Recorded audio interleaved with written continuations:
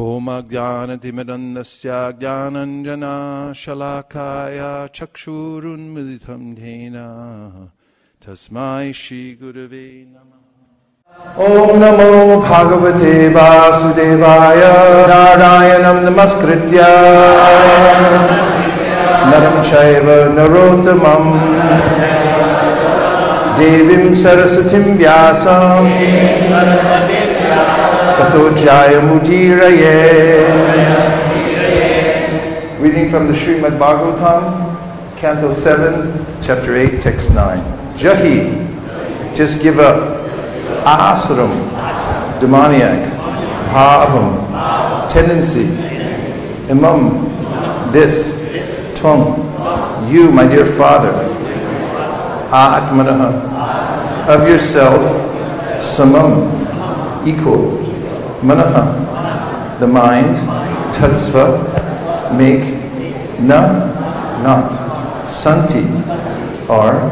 Vidvashaha, enemies. Rite, except. Ajitat, uncontrolled. Atmanaha, the mind. Utpate, on the mistaken path of undesirable tendencies. Stitat, being situated. Tathi, that mentality. He, indeed, Anantasya, of the unlimited Lord. Mahat, the best. Samarhanam, method of worship. Translation. Prahlad Maharaj continued, my dear father, please give up your demoniac mentality. Do not discriminate in your heart between enemies and friends. Make your mind equipoised toward everyone. Except for the uncontrolled and misguided mind, there is no enemy within this world. When one sees everyone on the platform of equality, one then comes to the position of worshipping the Lord perfectly. Purport is by Grace A.C. Bhaktivedanta Swami Prabhupada. Srila Prabhupada ki. Unless one is able to fix the mind at the lotus feet of the Lord, the mind is impossible to control. As Arjuna says in Bhagavad Gita 6.4, Chanchalam himana Krishna pramati bhalavadradham tasyaham nigraham manye vayor iva sudushkaram. For the mind is restless, turbulent, obstinate, and very strong, O Krishna. And to subdue it, it seems to me is more difficult than controlling the wind. For the mind is restless, turbulent, obstinate, and very strong, O Krishna. And to subdue it, it seems to me, is more difficult than controlling the wind. The only bona fide process for controlling the mind is to fix the mind by service to the Lord. We create enemies and friends according to the dictation of the mind. But actually there are no enemies and friends. Panditas samadarshinaha samak sarveshu bhuteshu madbhaktim labate param. To understand this is the preliminary condition for entering into the kingdom of devotional service. Yasuram bhavamimam tvamatmana sammam mano tatsvana santi vidvashaha ritirajitad atmana utpate stitat tadhi hyadantasya mahasamaranam. Prahlad Maharaj continued, my dear father, please give up your demoniac mentality. Do not discriminate in your heart between enemies and friends. Make your mind equipoised toward everyone. Except for the uncontrolled and misguided mind, there is no enemy in this world.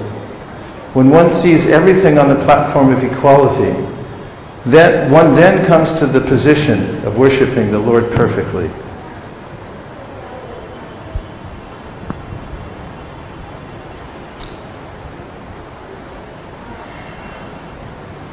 If it wasn't for the uncontrolled mind, we wouldn't have any problems in this world. Krishna tells Uddhava in the 11th canto of the Bhagavatam, it's because of the mind that one's been in the material world since a time immemorial, accepting one material body after another. He says that the mind has fearsome, godlike powers over the soul. And in that instruction, and to back it up, he then tells the story of the Vrndavana, who loses everything in life and then takes off on his own as a renunciate, and then is harassed by everyone he meets. But he doesn't take it personally. He says, if you bite your own tongue, who can you blame? Because you're the one who bit it. So this verse has always been a stark realization that there's no one else to blame. One's responsible for one's own mind. This is the implication of Krishna giving so much instruction about the mind, that one must bring the mind under control. He says if it's unbridled, then self-realization will be very difficult work. And therefore, because Krishna says it, it's possible. This is the logic given by Srila Vyasadeva in the Vedanta Sutra, that the living entity is an agent for change. Because the Shastra says so, and because the Shastra is speaking to us, therefore it's altogether possible. And sometimes the question comes up, how is it possible? This comes in the 11th canto of the Srimad Bhagavatam, 13th chapter, when some sages were inquiring about how one could ever get free from the influence of the mind in this material world. And they asked Lord Brahma. And Lord Brahma prayed for assistance and received the darshan along with the sages of the Hamsavatar. And the sages headed by Sanaka approached the Hamsavatar and asked, who are you? And he says, Hamsavatar replied, how do you mean that? If you're considering that I'm an ordinary conditioned soul, then what's the use of asking me who I am? Also, if you consider that my body is ordinary, that it's made of 5 elements, then you should have asked, who are you 5, not who are you? He goes on to explain to them, as a preamble, that one should preliminarily understand that one is not the body when making an endeavor for spiritual life. And then Hamsavatar explains how we're entangled in the material world because the mind is embedded within the objects of the senses within the world. And the objects of the senses flow into the mind. This is how the material universe is set up. As mentioned in the first canto, 2nd chapter of Bhagavatam, Asal gunamayera bhavera bhuta sukshmendriyatmani swanirmiteshu nirvishto bhunte bhuteshu tadgunan. That in the beginning of creation, the Lord created the subtle mind for the living entities to allow them to interface with the sense objects. And quite strikingly, Hamsa Avatar mentions how they're inextricably connected. The sense objects automatically flow into the mind, and the mind automatically goes to the sense objects in this world. In fact, Kapila Dev tells how a living entity, when taking shelter in the womb of a woman, begins to develop. The consciousness doesn't develop until 7 months. And at the time of 7 months, the soul becomes aware of the fact that he's entangled in the material body again. And then he begins to repent and lament that he's in this situation. And he prays to the Lord. If he's fortunate, Kapila Dev says he remembers 100 births that he's already taken. Then he's automatically pushed out of the birth channel by the powerful airs. And when he comes out into the world, he forgets that he had been praying to the Lord, because the senses immediately become externalized and they connect with their objects. Then he becomes surrounded by his so-called relatives who make a little name tag and then slap it on him and say, here's your new name. Your name is Schnicky.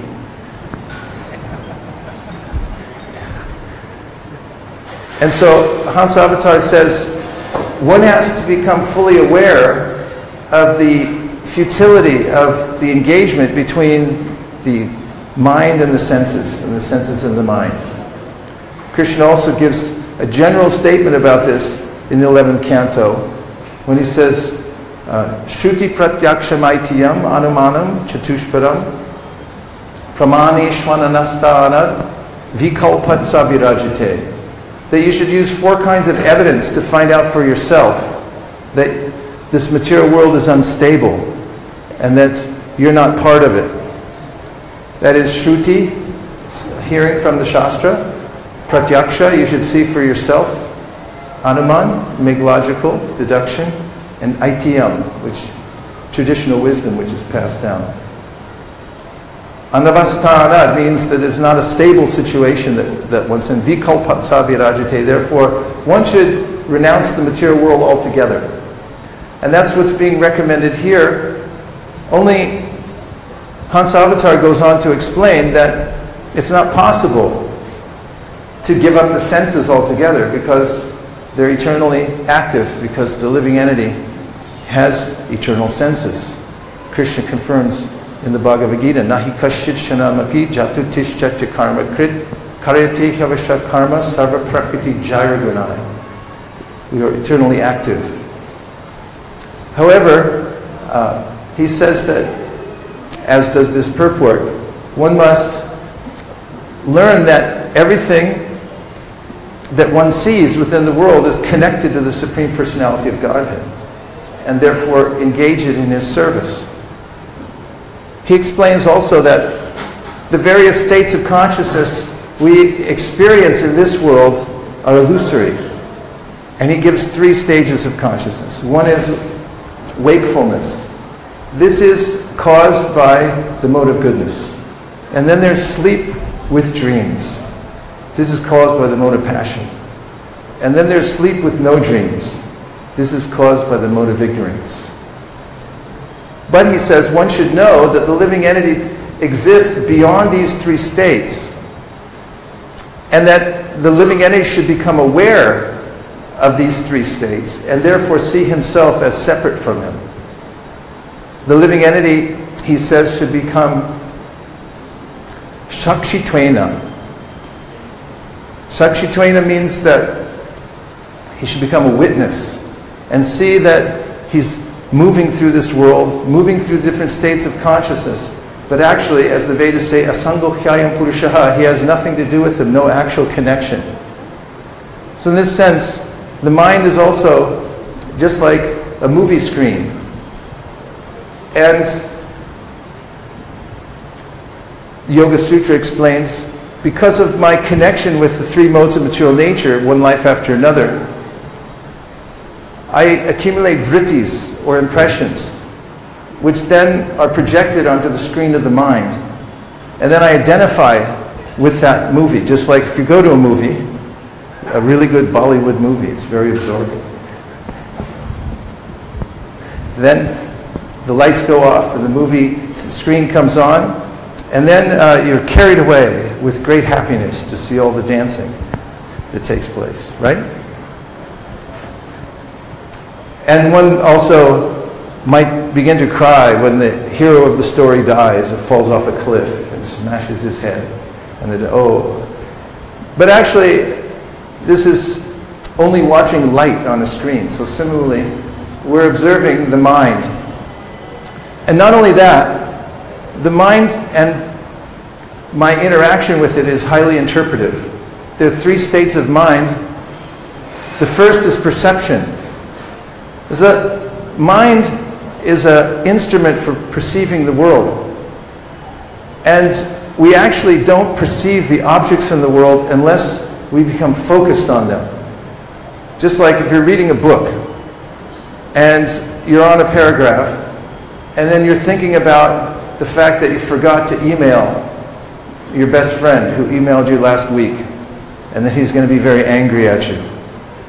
And you get to the bottom of the paragraph and you realize my eyes were in contact running down, but there was no perception. There was no understanding of what I read. So therefore, the senses have to be focused on their object in order to perceive them. Once I perceive the objects of the world, then there's a matter of interpretation. The mind interprets. And Krishna explains in the 17th chapter of the Bhagavad Gita that the mind becomes conditioned by various modes of nature, and therefore I interpret it in different ways. What I see. I interpret what I see in various ways. So it's not that we're...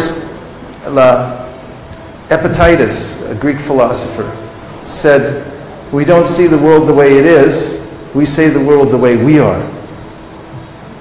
And we interpret it in a certain way. Then, interestingly enough, the way we interpret it then gets signaled to my physical body. For instance, if you see your friend walking down the courtyard and he averts his eyes and keeps walking, you might think, oh, he hates me. Might you not think that? Say yes. So say you see your friend, he looks away, and then you think, oh, he hates me. And then suddenly become filled with emotion. What emotion?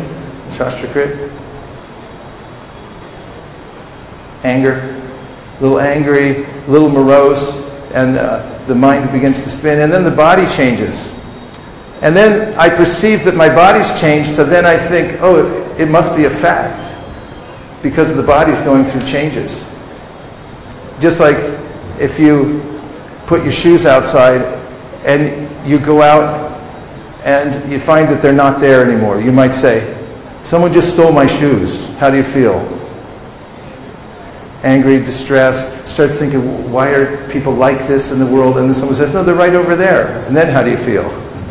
Kind of stupid. And then you might you feel okay. So the mind, the body have this connection through which I'm interpreting my environment according to the way my mind has become developed under its association with three modes of material nature. And there's a loop and a cycle through which I interpret, and then my body goes through changes, and then I reinterpret and think, oh, this must be true, and I become bound in a bodily conception of life. So Krishna says in the form of Hamsa that one should become free from this by seeing oneself as separate from this process of the mind. And this is, to achieve this, one must have a master. The mind has to have a master. The mind also has to have a goal. And it also has to have a schedule. These three things. It has to have a master, a goal, and a schedule. Or, I was thinking MSG, a master, a schedule, and a goal. It's easier to remember. Of course, MSG is not, it's not used very much anymore. So, if we have if we accept a higher authority, and that my mind is not reliable, it needs to be under control of a master. And one can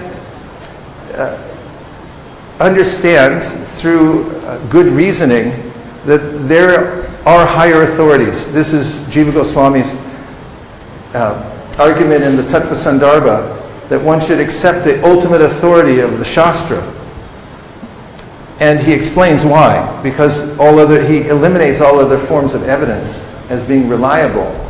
And therefore, if one could take shelter of Shastra and say this is axiomatic truth and follow it, and then take up with a person who is expert in following and explaining the Shastra, kind of like a spiritual attorney who's well versed and can explain all the different aspects so that one can follow it. This is the beginning of bhakti, actually. It's Dao Shraddha. And Rupa Goswami explains that this Shraddha means faith in Shastra. So you have to accept the Shastra with faith. And then from there, one should have a goal. The devotional service should be, and the practice should be goal-oriented. Sankhya purvaka namagana nativi kalavasani krito.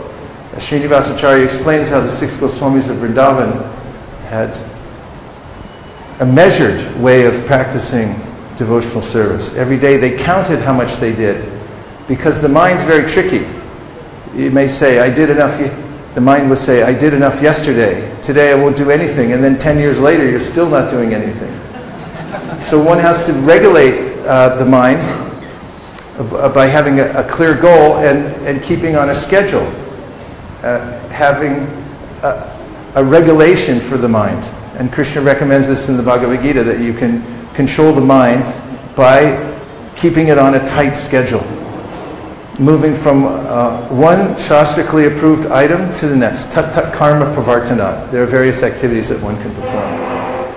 Also, the activity of going out into the world and teaching Krishna consciousness to others is an excellent way to observe one's own mind and the minds of others. Because, for instance, if you go out for book distribution, which is a way in which you'll meet many individuals, and you'll be able to observe their various states of mind, and you'll be able to observe your states of mind in relationship with theirs. You can see people, for instance, when we go out to distribute books. When I was just in Pune, we had a monthly Sankirtan festival where we all went out together, about 80 devotees, to distribute books on MG Road and other places. So I was experimenting, because this is a great experiment in consciousness, to go out and meet people and introduce them to the Shastra. And so I was saying to people, I said, you look spiritual. And I'd stop them, I'd say, I'm from California, where are you from? They'd say, I'm from here in Pune. And I'd say, I love Pune, great. And I'd hand them a book. I'd say, here, please take a look at this. This is for you, from America to Maharashtra. And then I would tell them that they look spiritual. It's interesting how the mind reacts to that, people's mind reacts. If you've ever had the experience, if you walk out of your ashram and someone comes up to you and says, you look tired, how do you feel? You're like, yeah, maybe I am tired. As somebody comes up and goes, you really look terrible, how do you feel? You were feeling all right, but then all of a sudden they say, you look terrible, then you start to feel terrible. And what I found in this experiment, going around to meet people in various parts of the world, I say, you look spiritual. And suddenly, there's a bypass to the mind, because the fact is they are spiritual. And suddenly they think, oh yeah, I'm spiritual. And then I ask them this question, what's your secret? And then you'll notice that people have a secret according to the mode of nature they're in. Oftentimes in very rowdy areas where people are carousing, they say, what's your secret? And they go, oh, I drink a lot of whiskey, or I smoke ganja. And they relate to that as being a means through which they're spiritual. And other people in the mode of passion, that was ignorance in case I didn't mention. And then in the mode of passion, people may say something like, oh, I work hard and I live a good, clean life. And then in the mode of goodness, they might say something like, oh yes, I know all about this, I practice yoga.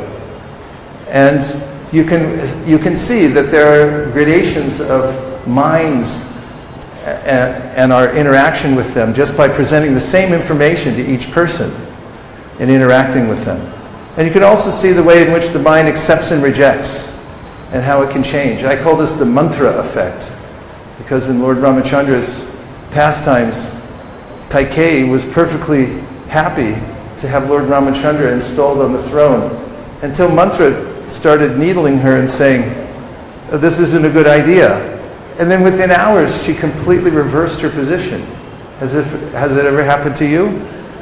That you changed your mind about something due to outside influence? Say yes. Thank you. It's not only possible, it happens all the time because the living entity is tatastha and open to suggestion and the influence of the environment. So one can take up the process of Krishna consciousness by eliminating the dependence on the material world, categorically understanding categorically that it is not beneficial to interact with the sense objects for anything outside of my service, which is regulated by the Shastra and the Guru. And then one may make some goal in Krishna consciousness. This is extremely stimulating, very practical. If you take time to write down your devotional goals, then your mind will immediately start to pursue them. And then, in order to accommodate that pursuit, you may then make a schedule and stay on your schedule. It's like if you decide to chant 64 rounds today, and you write it down, you make that your goal, then your schedule for the day will change. Do any of you have a schedule today? 1, 2, 3 people. Okay, there's room for scheduling. Your schedule might change. You may take the long route around so you don't have to talk to anybody to finish your 64 rounds. Because you know if I walk through the assembly, I'll be stopped 3 or 4 times and I'll use up half an hour. So our life can adjust accordingly. So these are 3 practical things. So now we'll take some reflections because we have 12 minutes left. And you just reflect back anything that you heard so far, and we'll try to discuss it more. And Nagar Kirtan looks like he's ready to go. I like that quote you gave about that philosophy. He said that we don't see the world as it is, we see it as we are. Yeah. And people interpret things variously, even though they're standing in the same place. Yes, Prabhu? In the purple, Prabhupada says that we have no friends, or Hamsa said we have no friends or no enemies, yet still we have friends. We don't walk around in a neutral state like that. When we have associations, some friends, some are not so close to. So what about it? Yeah, so is that okay? Yeah. As is mentioned, there's a way in which all of the ways that we interact with the world must be connected to the service of the Supreme Personality of Godhead. And there's ample instruction in the Shastra about how to interact with various kinds of people in the world. For instance, for advanced devotees, Ishvare Taradineshu, Bhalisheshu Dvisatsucha, Prema Maitri Kripopeksha, Yakaroti Samadhyamaha.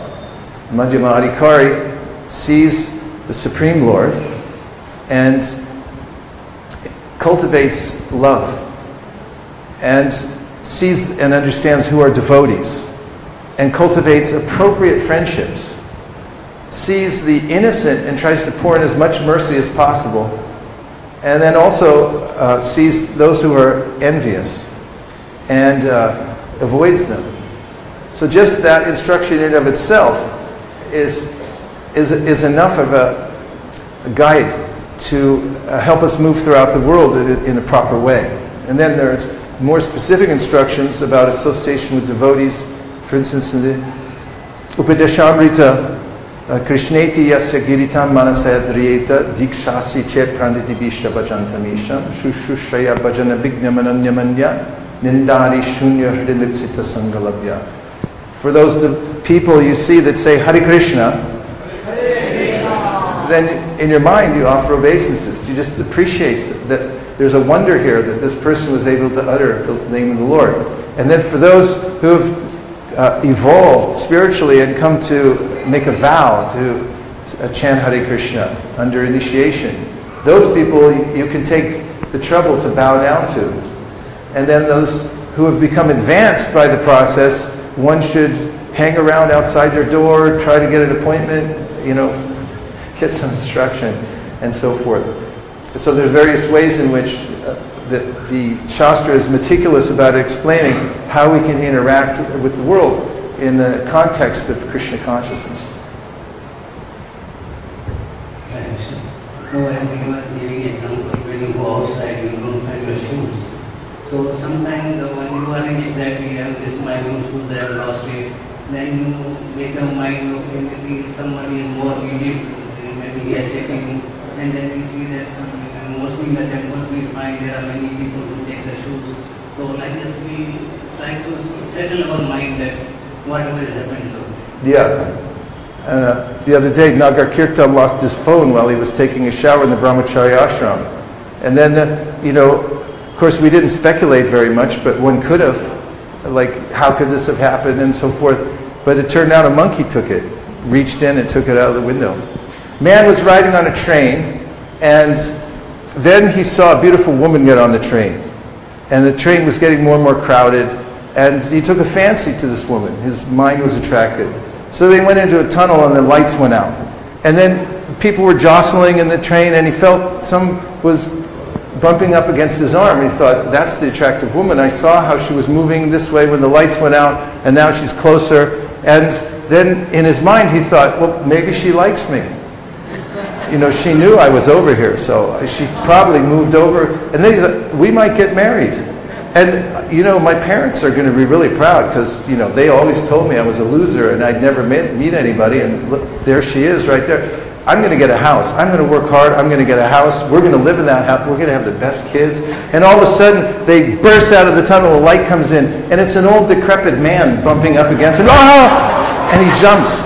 And the whole existence of my happiness and distress in the material world happens on this kind of basis. It's an illusory impression created by the conditioning of my mind, and I'm interpreting the environment constantly like this. However, one is advised to be equipoised and see that everything is going on in a uniform way in the material world. Even one shouldn't criticize or blame others because one can see that the universe works uniformly by the order of the Supreme Personality of Godhead. And one should interact with people in a way that is favorable to one's Krishna consciousness, without making enemies. Yes, Prabhu.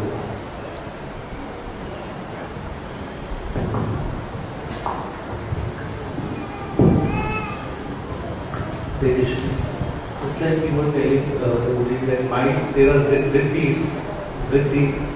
So mind tells many times stories about us, like for example, discussing the problem again and again based on our past conditionings.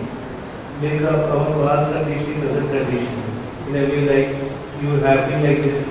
Just like for example, when we say one day I have received that like discussing the problem again and again. It's like you are lusty. So that mind will act by default in that way. Is it like that? I will to clarify. Yes. The mind becomes conditioned, and therefore by default I act in various ways. However, this process is reversible, and the prescription is, as I mentioned, one should have a master, one should have a goal, and one should have a schedule. And one of the goals is to hear about Krishna. Devahuti asked Kapila Dev, how is it possible to become free from the influence of the mind? Because since the time immemorial, I have considered, and even now I consider, that I am my body. And I don't see the separation between myself and the body. How can I become free from that? Kapila Dev answers that one should hear for a long time. And then he comments that the subtle body of the living entity becomes dissolved by the process of devotional service in the same way that food, when it goes into the stomach, dissolves and is distributed to the various parts of the body, even without one's knowledge. So one should go on hearing and also practice the etiquette of spiritual life by interacting with various entities in a proper way. And then one can retrain the mind to become spiritual. Krishna, when instructing the sages, that one should cultivate the mode of goodness in all of one's activities. He even mentions details that you should drink clean water, you should live in a clean environment. And by rising from the modes of ignorance through the mode of passion to the mode of goodness, one can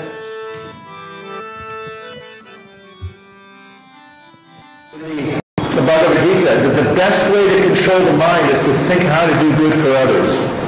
And if you have that, also, I read once in a book how to stop worrying and start living. It should be on the nightstand of every temple president.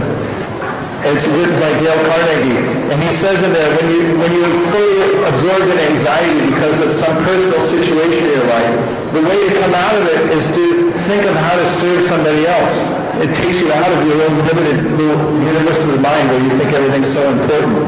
And so Krishna consciousness, Jive Doi Krishna Nam Sarva Dharmasa.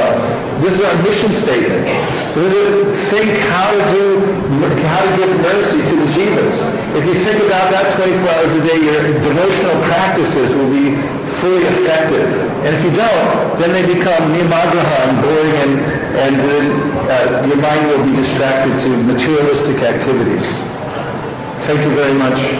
All glories to Srimad Bhagavatam, all glories to all the assembled devotees, Srila Prabhupada ki jai. Nachari Armarman, Nachari Armarman, Nachari Armarman, Nachari Armarman, hey! Nachari Armarman, Nachari Armarman, Nachari Armarman, Nachari Armarman.